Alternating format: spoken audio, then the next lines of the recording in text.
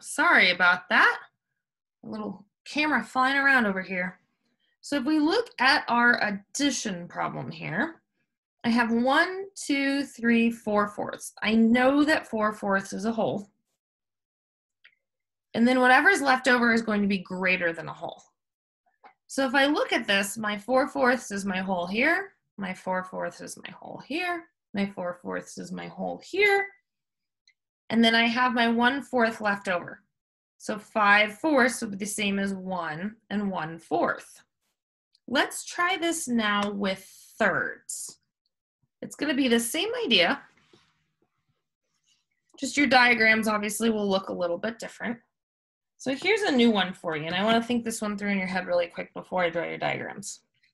1/3 plus 1/3 plus 1/3 plus 1/3 plus 1/3. So I'm going to give you a quick second to think through what you think it is. So first question is, can we make a whole? Well, 3/3 are one whole, aren't they? I see 3/3 right here. So I can definitely make a whole.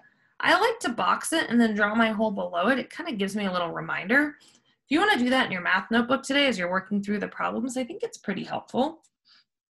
And then you'll see here we have 1, 2/3 left over. If I was to go through this, I'd say 1, 2, 3, 4, 5/3 is equal to 1 and 2/3. And I really think boxing the whole out really kind of shows you, okay, those are taken away. Like these guys are gone, these are one whole, they're accounted for, what's left. And again, you could do that with a tape diagram, or you could do that with your pie charts, whatever you want to use. I really think it's easier to write it out this way, and I think it's going to translate better to what we do next. But if you're really attached to the tape diagram, that's fine as well. So this is called a mixed number because we have a whole and a fraction. So it's mixed. It's a mix between a whole and a fraction.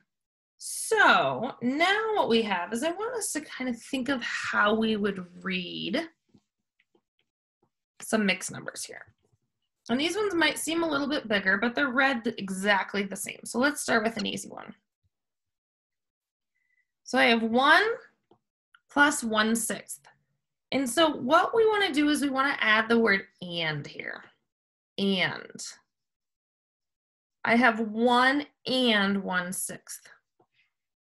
It never says it here, but whenever you have the mixed number, think of the addition sign as and. Think if I was looking up here, I have to kind of connect these guys, right? So what I like to think to myself is, okay, these can't be mixed. They're a whole and a fraction, they're separate things, but if I put the word and in it, it kind of allows them to mesh or to Velcro together. So I wouldn't say 1 1/6. If I said 1 1/6, 1 1/6 would just be 1/6. I don't have 1 1/6. That'd be very different than 1 and 1/6. So when you add this word and in there, it tells people this is a mixed number. I need to combine them together. So let's try a couple more on this. Let's try, and I'll pause for a second to let you think through it. If I said, again, if I said 2 7/8, all right, well, 2 7/8 would be 2 7/8. That's not what we have here. We have 2 wholes and 7/8. So we'd have 2, I'm going to throw this in here for you guys. Remember, this kind of glues it together, 2 and 7/8. So it's telling your reader or whoever you're talking to that, hey guys, I have 2 wholes and I have another 7/8. So if you were thinking of this in tape diagrams, you're telling everyone, and I'm not going to split these first ones up. I'm going to use these as wholes. I have 1 whole, I have 2 wholes, and I have, do a quick split here, another 7/8. Otherwise, you're telling them, hey, I have 2 7/8. Okay, well, that would look like I wouldn't have this. I wouldn't have this. I literally would have 2 7/8, which is very, very, very different. Actually, that would, sorry guys, I gave you 2/8. It would be 2 groups of 7/8, which would bring us, got the Monday morning brain going on here. It would be the same as 2 7/8, which again is not the same. So let's practice saying just a few more, and you'll notice that no matter how large the number is, the process doesn't change. So I have 4 plus 11/12. Well, it's still the same thing here. This plus sign is still and, doesn't change. So I'd have 4 and 11/12.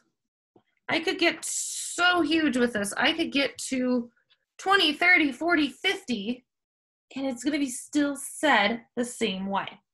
So here's a new one for you. Now you might look at this and be like, wow, this is crazy. I don't think I'd want to draw out 1/5 plus 1/5 plus 1/5 plus 1/5 plus 1/5 until I get to 20 holes, because that would take forever.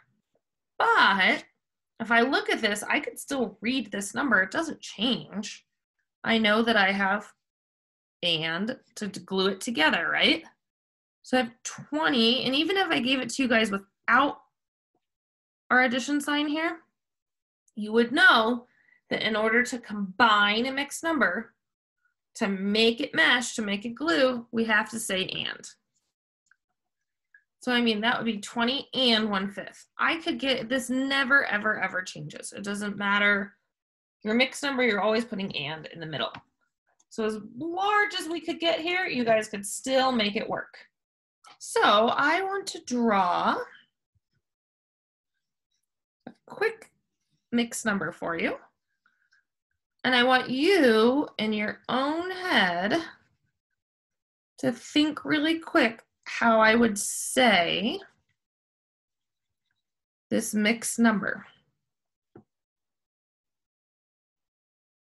There are 2 ways we could do it. We could do it as an improper fraction, where our numerator is bigger than our denominator. Or we could do it as a mixed fraction where we pull out our holes. Again, they represent the same amount, so it doesn't matter how you say it. But if someone does say, put this in an improper fraction or put this in a mixed fraction, it does matter then. Then you have to use the type of format it's asked. But again, we know they represent the same amount. So I know that I'm working in halves because each circle is split into halves. So I know that my fraction is going to be written in halves of some sort. And I know that I have 1, 2, 3, 4, 5, 6, 7 halves. So my improper fraction, that's where my numerator is bigger. So that's where I would say I have 7 halves. Your denominator always comes from how many pieces are your holes split into. And then your numerator is how many of those do I have? Well, I have 7 halves. But my mixed number is when I pull out my holes. So I have 1 hole, 2 holes, 3 holes, and 1/2 left over. And again, I could show this with, oh man, 7 halves is going to be a lot. 1, 2, 3, 4, 5, 6, 7 halves. That's a really long addition problem. But I know that it only takes 2 halves to make a hole. So I can pull a lot of holes out of here. Here's 1 hole. Here's 2 holes. Here's 3. And then I just have this 1 little half left over. So if you guys want to try this method today of writing out the addition problem and pulling them out, I think this will be incredibly helpful for you to see exactly what is happening. So we're going to be working on this a little bit today. And the strategy that you want to use is totally up to you. Let me pull up one of your workbook pages really quick, and we'll go through a few problems together. All right, guys, so now we're gonna look over a few of your pages from today. And you'll notice that we are now working with mixed numbers and no longer just regular fractions. But again, same thing applies, same rules apply. We're gonna be switching them from mixed numbers to fractions and fractions to mixed numbers, which we've been working on here, and I think this is where your addition sentences come into play. So let me get my pencil out here. All right, so what we got going on here is we have 3 2/5. If I want, I can write this out into fifths to show myself where these holes come in. So I would have 3 holes. I know that would be 2/5 plus 2/5 plus 2/5 plus 2/5, right? So, or 1 hole, I guess, would be 2/5 plus 2/5 plus 2/5 plus 2/5 plus 2/5. So it's a little bit hard to write on the screen, I apologize. So I have 2/5 plus 2/5 plus 2/5 plus 2/5. 5 times would give me 1 hole. Oop, 1 second, guys. I apologize. I am having the absolute worst Monday brain today, and I clearly need to drink more coffee because I'm messing up a lot of things that I'm saying today, which is not normal, but it happens, right, guys? We've had a rough morning. So our fifths here, I don't know why I was giving you guys 2/5 plus 2/5. I was focusing on here. So showing you what not to do this morning. We are working in fifths, and I don't know why I was doing that. So it really would be 1/5 5 times. I am so sorry, guys. It's been a rough morning with my dog at the vet, and I am really just, my brain is fried. So 1/5 plus 1/5 plus 1/5 plus 1/5, and 1 more. So I know that 5 1/5 or 5/5 equals 1 whole, right?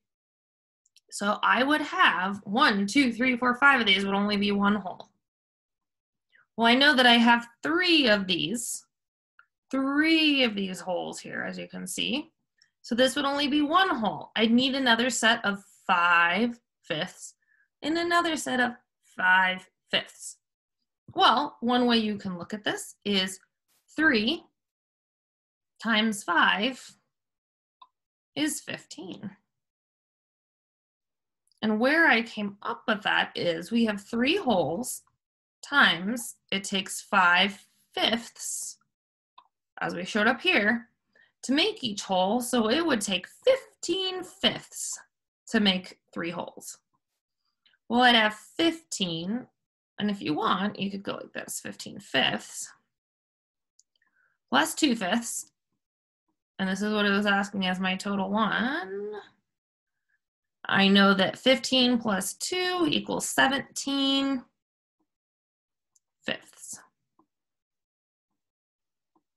I apologize, the little drawing thing on Zoom's not the best. So let's try one more. Let's go down to, that one was pretty large. We kind of started with the hardest one first. Let's go to 4 1/4. That's a good one right here. So look at number 4. So I know here, again, 4/4 makes a whole. If you really want, you could write out 4 times. You could do 1/4 plus 1/4 plus 1/4 plus 1/4, 4 different times. I think it's helpful if you just write it out once to kind of remind yourself that I know that there are 4/4 in a whole. And if you guys don't even need to use the addition sentence on this one, you don't have to. I'm just kind of showing it for you if you want to use it, and then you can figure out. So I know that 4/4 equals a whole. 1, 2, 3, 4. Okay, well, I have 4 of those holes. So let's turn this into 4. It takes 4/4 to make a whole. Times 4 of them gives me 16/4. And then my mixed number has this little fourth over here hanging out. So plus one more fourth gives me 17/4.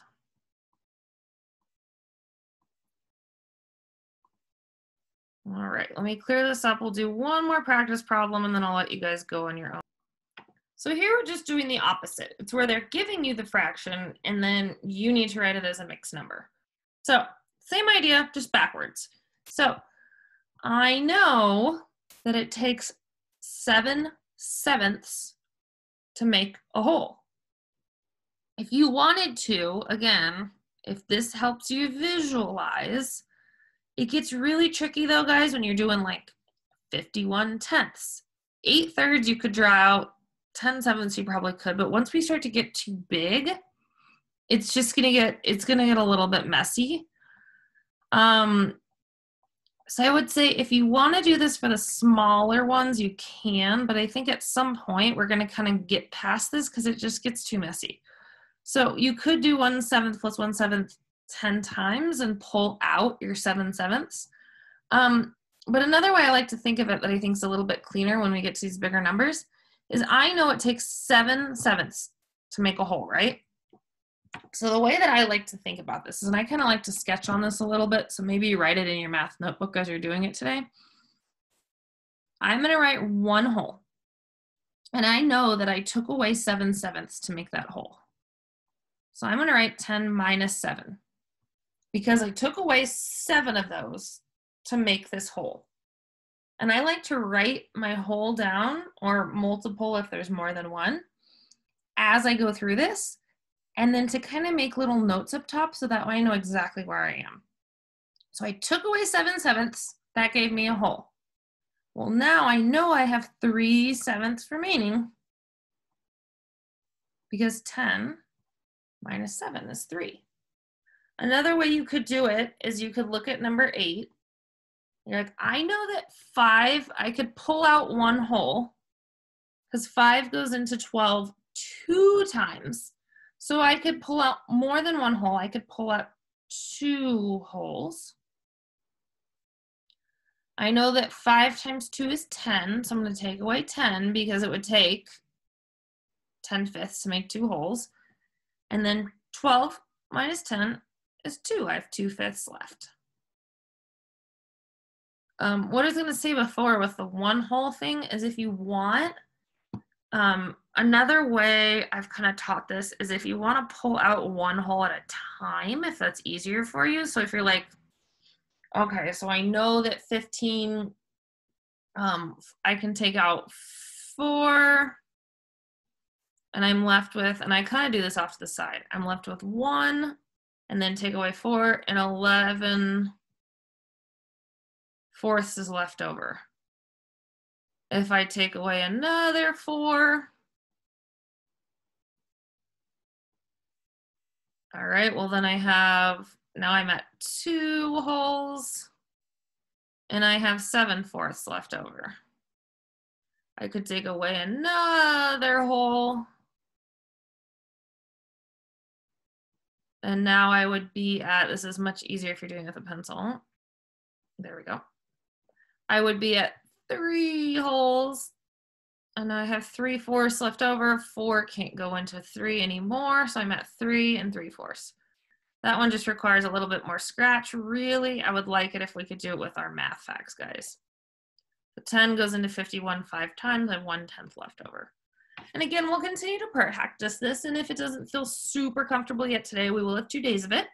So let's go do it to try today, and then if we need more help, we'll just keep working on it.